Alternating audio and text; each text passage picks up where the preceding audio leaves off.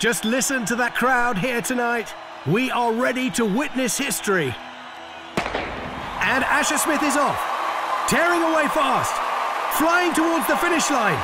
And it's Asher-Smith for the win. A new British record. I remember the first race I ran when I was a child. I remember being really tired and finding it hard, but I wasn't going to give up. I took 5th place in that race.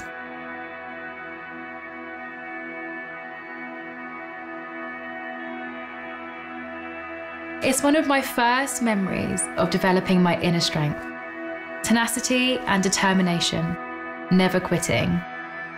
That strength carried me through school, university, and all the way to now.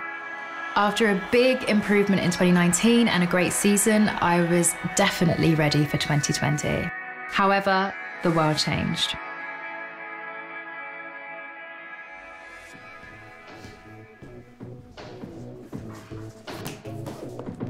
The past year has taught us that some parts of our life are out of our control.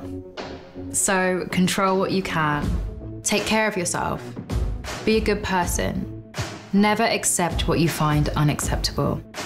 Beat the odds, physically, emotionally, and mentally, and you'll build more confidence and help others. Entering this season, I've done pretty well, and I'm feeling confident as we head towards this year. Fingers crossed. Beyond the finish line, I'm really excited to find new ways to share my strengths. I'm Dina Asher-Smith, and my strength comes from within. How about yours?